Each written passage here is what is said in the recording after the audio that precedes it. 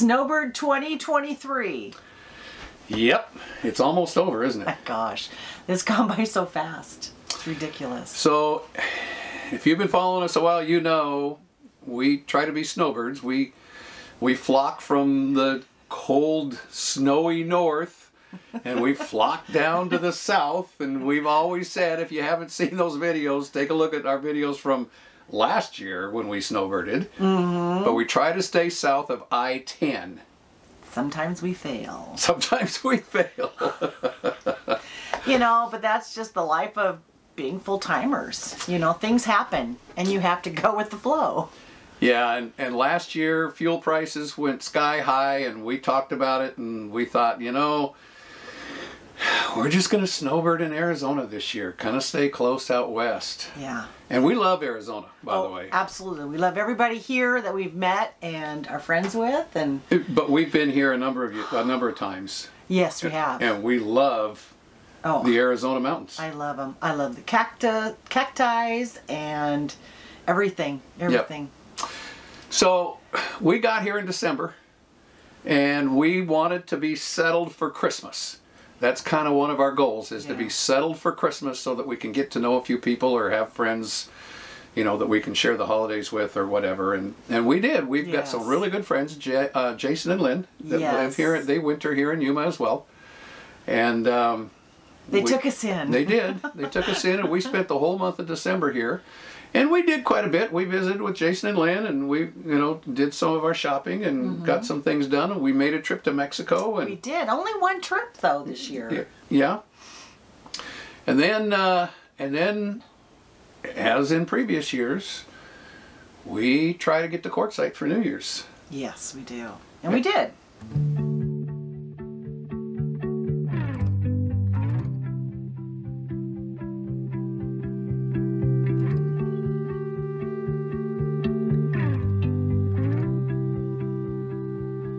I could sit around and wait all day.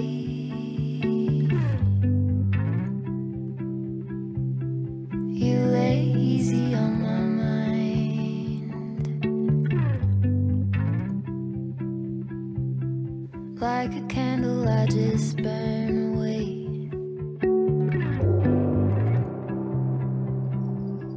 All we really have is time.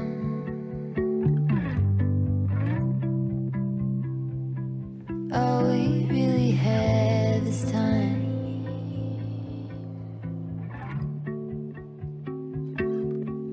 I don't wanna waste it on anybody. Take it with anybody but you.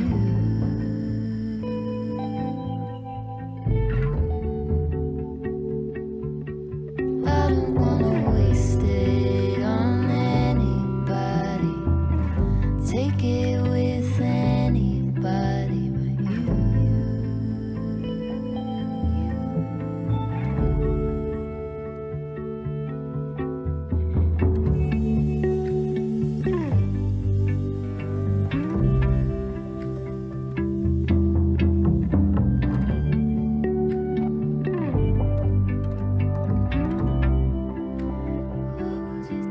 What was it they used to say?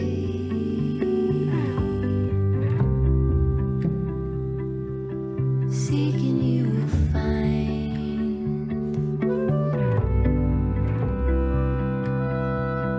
There is nothing in you that is fading.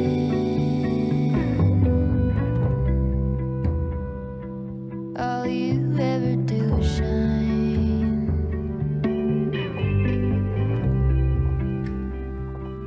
You are brighter all the time.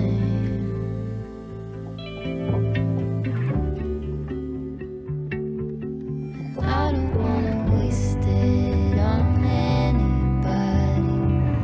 Take it with anybody but you.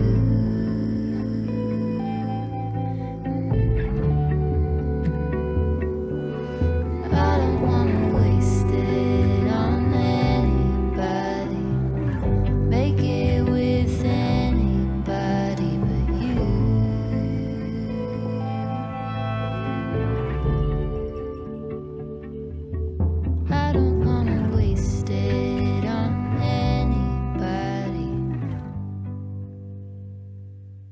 So I had a blast at Quartzsite. It was so much fun. I loved going on our rides. Yeah. Not carnival rides. Not carnival rides, no! We went on a lot of different rides this year. We did. Yeah, we got a lot of rides in. Yeah, not carnival rides. And it wasn't the same ride twice. No, that's what was so fun about that. We explored all different places. Yeah, yeah. A lot of that had to do with our GPS, because I was able to do a little research and figure out, you know, where the different places that we could go. And Yeah. we even went on that 162-mile ride or one stupid thing. Got home at 10 o'clock at night. 3-hour tour. At least we got back. We got back in the dark. Oh, man. I have video of that. I should show it. Yeah. So anyway, we do the reason we're doing this is kind of a recap on our snowbird season this year. And if you haven't heard it before, these videos are not only for you, but they're for us to go back and look at our memories. And this is kind of a memory of our Snowbird 2023 season, and it's just been it's been a lot of fun. Although we're going to do some things different next year. We're going to get to that here in a second. But we got to go to the Quartzsite show, you know, the tent show, the RV show. We did. And we were able to secure a booth for our meet and greets while we were there. That was so much fun. It was a lot of fun. It was so fun. Whoever came out, meeting you guys was pretty awesome. That was a blast. Yeah. And then we got pizza at Silly Al's before we left. I know, finally. I didn't think I'd ever get to Silly Al's because, you know, if you've gone to Quartzsite and you've gone to Silly Al's, you know exactly what I'm talking about. And if you haven't been there, you've got to go. Yeah. It is the best pizza ever. But we had such a great time meeting old friends, getting together again. Some of these people we don't see but once a year at Quartzsite. I know. And then so many of you new friends that we met this year at Quartzsite. Oh, our Canadian friends. We've met so many new Canadian friends. Yeah. It's wonderful, wonderful people. We just really, really enjoyed it. Yeah. Although the show at Quartzsite's only a week, and we stayed 4 weeks, and Kelly says she doesn't want to do 4 weeks at Quartzsite again. So we'll see. We'll see what happens. We'll see how it goes. It was just hard this year for some reason. I don't know. Well, the weather wasn't all that great. No, it wasn't. It was windy. So then we came back to Yuma. We did. You were ready for hookups? I was ready. Running water? Oh my gosh. Long showers? Yes. It took me a while to realize that I can take a little longer shower than, you know, just a spit wash. But something that we did find this year, and we did share it in a video, is we did something a little bit different this year. We spent the month of December. So if you don't know, the Southwest Arizona area, Yuma, Lake Havasu, Quartzsite, the whole area, a lot of these places are very, very popular, and you need to make your reservations. It's kind of like Florida. You need to make your reservations about a year in advance. Yeah. And we were kind of panicking last year when we left, thinking, oh my gosh, if we're going to come down to Yuma, you know, we're going to have to lock something in. So we did. We locked in an RV park. A very nice park. Yeah. Nothing bad to say about the park at all. But we're not RV park people. We kind of stay by ourselves. We did. And we don't use the amenities that the park has. We don't use the pool. No. We don't use the hot tub. We don't use the clubhouse. No. We don't use the cafe. We don't use shuffleboard. That's just not us. No. We walked a lot. We did walk around, a lot. Yeah. Which was nice. And met a lot of nice people. Yeah. But we're just not RV park people, and so we scored an RV lot in the Yuma foothills, and we talked about that in a previous video as well.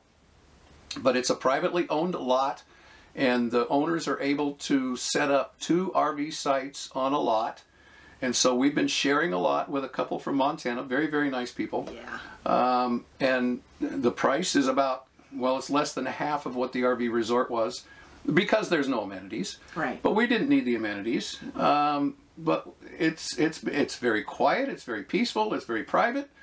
It's just been really, really nice. And we've enjoyed our stay here in the lot. Now, we talked in a previous video again about these RV lots, and they're set up for long term. The owners of the lots really want you to be there for 4+ months. And again, that's just not us. But we weren't even, we had to pay for January, even though we weren't here. We set up for January, February, March, because we found it in December. We still saved money. We still saved money, even though we weren't here the whole month of January. Yeah. we highly recommend it. I mean, if you want to come down and spend long term in the Yuma area, it's a really good way to do business. Yeah. But that's just not you know, Not the yet. parks aren't us, and No. we're finding out more about ourselves as we stay here, as we travel, and we're in our 5th year of travel already. Things are different. We do things differently. Yeah. I mean, every year can change Yeah. how you feel about, you know, what you're doing and where you're going to go. But because we've been in this RV lot, the private lot, we were able to meet a lot of the neighbors. Oh my goodness. What great people. I know. Kelly and Vic, you guys are awesome. They're champs. Oh my gosh. They are the sweetest people, and Yeah. they just, again, you know, they take you in and they love on you, and then you become good friends. So. And they set us up with that ride, you know, out on the Berry Goldwater Range, with a lot of the neighbors. I think we had 12 rigs out there. Yeah, there was. And just had a great time. And we just, and then while we were here in Yuma, we were able to schedule our very first meetup. We Sweet did. Travels meetup. I know. And it was a success. It was so much fun. Yeah. You know, the first are always kind of nerve-wracking. For me, anyway. Yeah, I think you were fine. But I tell you, it was a breath of fresh air after it was over with, because I didn't know what to expect. But you guys, all that came out. Yeah, we had 34 You're people. wonderful. 34 Yeah. people show up, and Yeah. we got a chance to meet everybody, and you know, shared our personal information back and forth, and just had a wonderful time. And was so we've fun. already made plans to meet a few of them out on the road this year already, have, because yeah. we're going to be similar places, and we've kind of scheduled it around where we're going to be able to get together on the road again. And that's what this lifestyle is all about. That's what we love about this lifestyle. You're going to hear us talk about this a lot, about meeting people and friends, and well, we've got different churches across the country that we visit, that we kind of call our local churches whenever we stay there. Yuma has one. There's another one in Bridgeport, Texas, that we go to, and another one up in Oklahoma that we visit. And so, you know, we've got different churches, but we also like to visit different churches as we travel across the country, and that has allowed us to meet so many great folks, gosh, yes. and stay in touch with them. Yes. And we've become lifelong friends. So it's just been a great time. But because we've been, you know, in this neighborhood, we've been able to just jaunt across the street to the Berry Goldwater Range and you know, take a number of rides and had a good time. Woodcutter's Pass. You really liked Woodcutter's Pass, didn't you? It was my favorite. You know, I probably would do it again. Yeah. Now that I know what I know. Yeah. And what to expect. But it was a lot of fun. It was. It'd be a lot of fun with a lot of people. It would. Yeah. And then we went to the Yuma Air Show, and we haven't been into an air show in years and years and years. Oh my gosh, forever. And you know, that was just a few weeks ago when we showed that video. And you know, for a town the size of Yuma, hats off to the U.S. Marine Air Corps, the air base here in Yuma. They just did a great job putting it on, and we just had a blast, and met some more friends there. We did. Some more new friends while we were there at the air show. So we get a chance to meet you guys, you know, all across the country as we travel, and we stayed busy. We've been busy we've been here all of February, coming up on the end of March, but it's time to go. It is. It's hard for us to stick around for a long period of time. It's just not what we do. Yeah, this isn't our style, guys. No, we start to get kind of grumpy with each other. It's like, you know, you're with each other 24/7, and then you're not getting out and doing as much as you would if you're traveling. Although we did a lot. We did. We did do a lot. We look back on our memories from the snowbird season that we were here, and we got a lot done. But this just isn't our style. The first year we were out, we spent 3 months in the Rio Grande Valley in South Texas. And we thought, oh, we're never going to do that again. That's just too long. And then here we are. We were climbing the walls there. And then here we are. We spent 4 months in Yuma. And I feel like the same. Yeah, I do too. I just like, it's time to go. Yeah, we're not settle downers at all. Yeah. So we're really kind of itching to get back out on the road, and we're trying to get stuff done. we're headed to San Antonio to see some very good friends of ours that we love dearly, and again, we met them on the road. Yep. We're going to mooch dock at their place for a few days, and then we're going to move on up into Bridgeport, Texas, and spend some time with the grandbabies and our daughter and her husband, and then on up to Oklahoma. We've got some projects that we need to do on the rig. And oh yeah, by the way, guys, you know, we got a couple of comments on our video on repairing the rig. We love our DRV, absolutely love our DRV, and we recommend them all the time. Yeah, but we, you know, some of you said, man, if they're cutting corners, I'd get rid of it quick. No, no, no, no, no.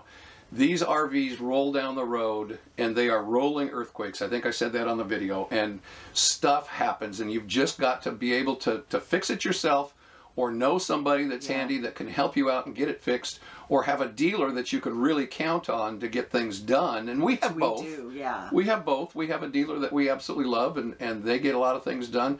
But we've got friends with spacecraft RVs, guys, and they go back to spacecraft every year for repairs and upgrades. Yeah, New Horizons. New Horizons is the same way. Yeah. No offense to New Horizons, but I think I hear more stuff like that than I do.